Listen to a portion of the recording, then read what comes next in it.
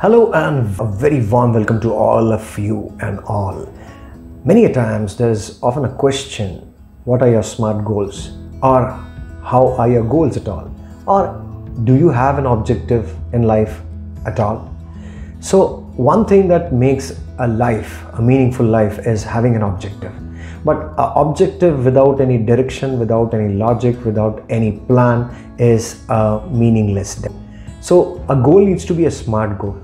And if you all are thinking of your career and to have a goal, how do we start it? Here is what we are going to lay down, the entire process, approach of how to chart a SMART goal. So here we begin. How to write a SMART goal with, of course, examples. When setting out to accomplish something, it's effective to set a goal to help you visualize and actualize your success. Using the SMART goal method allows you to take specific steps that quantify your progress to your goal. In this particular shoot, we will learn how to set achievable and measurable goals using the SMART goal strategy.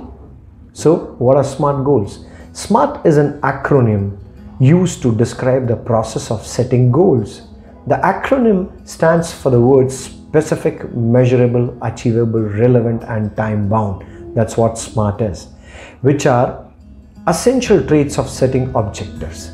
The SMART method provides a way to measure your progress and be accountable for your success.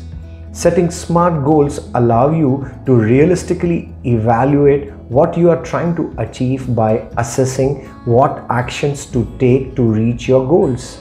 For example, you might set a goal to get better, maybe at reading, writing, speaking, more so speaking, and listening maybe, because if you want to master any language, all you require is mastering these 4 skills, which are the sub skills of a major communication skills. So if you want to get better at maybe speaking or a simple typing, many of us, we type a lot on our keypads, be it your laptop, our PCs, or even our smartphones, but we have a lot of typo errors. So if you want to really get better at typing without errors, then you need to put some effort. However, upon evaluating this goal using the SMART method of getting better at typing, you see that your goal is quite vague. By restarting your goal in quantifiable terms, as be able to type more words per minute, you have a SMART goal that can be obtained. The characteristics of this goal can be further detailed to reflect the remaining traits of the SMART goal process. What is actually that SMART? Let's try and understand and define each. S stands for specific. Make your goal specific and narrowed for more effective planning. You need to go to that deep, micro level. M in SMART denotes measurable. Define what evidence will prove you're making progress and reevaluate when necessary. SMA. A stands for attainable. And to define attainable, make sure you can reasonably accomplish your goal within a certain time frame. R stands for relevant. Your goals should align with your values and long-term objectives. And of course, T is time-based. Set a realistic, ambitious end date for task prioritization and motivation. How to set SMART goals? When you decide to set a goal for yourself, consider following the SMART steps to help you achieve your objectives. Make your goal specific, make your goal measurable, your goal should be achievable, it should be relevant, and you should create a time-bound schedule to it so that everything comes as full circle. Make your goal specific. What do you mean by this? The first step in creating an attainable goal is to get specific with how you describe it. Consider it in quantifiable terms and determine what actions you need to get there. The example of our SMART goal would be, for specific would be, I want to get better at writing or typing. And the specific criteria would be, I want to increase my typing speed. This example goal takes a broad statement that could present different approaches and actions. like learning the proper typing techniques or not having to look at the keyboard while typing, and makes it more specific by evaluating which aspect of typing can be set as a goal. This example can then be further evaluated to check that it fits the remaining criteria of a SMART goal. And what is the next criteria? Make your goal measurable. After setting your specific goal, it is time to evaluate how you will take action to measure it. This step in the SMART process prompts you to apply methods of measuring your progress towards achieving your goal. Being measurable also takes into account any actions you would implement to help you further your progress toward your goal. For instance, this may take the form of tracking the time it takes you to complete an action or meet a milestone. Now, how I can explain with the example is, with measurable, I will increase my typing speed. And how you are measuring it? I would like to increase my typing speed from 50 words per minute to 65 words per minute. And I can measure my progress by taking time test that shows the increase in my typing speed. Makes sense? Number 3, in SMART, the most important is achievable. After writing a specific goal and evaluating how you will measure it, consider if your set objective is achievable. Considering how long it will take, potential obstacles and measurement methods will all help you determine the realistic odds of achieving your set goal.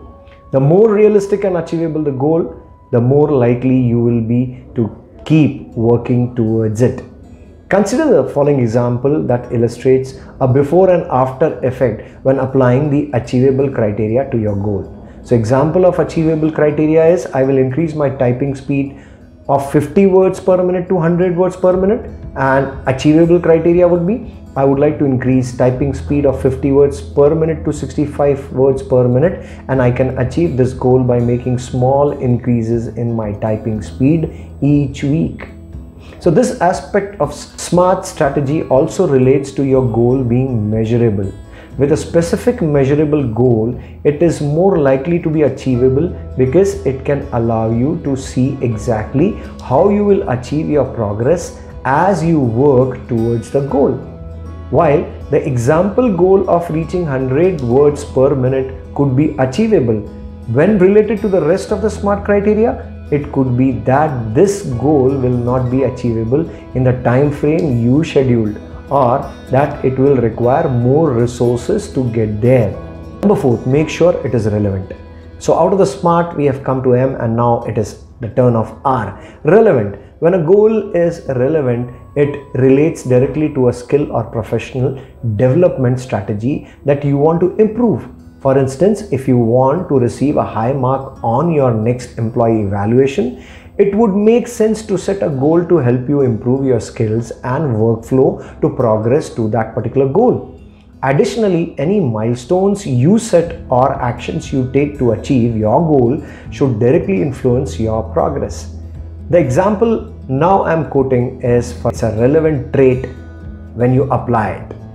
Now, example goal for relevant criteria, I would like to increase my typing speed, so I will set aside 15 minutes per day to organize my workspace. Example goal after relevant criteria, I would like to increase my typing speed from 50 words per minute to 65 words per minute. So I will set aside 15 minutes every day to practice my typing and take time speed tests. Now this example highlights a relevant action that can be taken to help progress towards achieving the goal. Your goal and measurable action should be all coherently related. Now the last part of SMART is the time bound, T for time bound schedule. Time bound refers to the timeline you set for working toward your goals, as well as how long it will take you to meet milestones and achieve your final results. Consider if your goal is a short-term or a long-term goal. From there, you can determine a timeline and set a schedule for yourself to meet deadlines and get to your objective. Your timeline should also be realistic and allow you plenty of opportunities to make adjustments to your goal regarding its relevance, specificity, and attainability. Consider the final step in the SMART process in the following example. How? Example: goal before time bound. Criteria: I will increase my typing speed of 50 words per minute to 65 words per minute by setting aside 15 minutes every day to practice speed typing and take time tests. Example goal after time bound criteria will be: I will increase my typing speed of 50 words per minute to 65 words per minute within 3 months. I will set aside 15 minutes each day to practice at speed and take time tests weekly to measure my progress.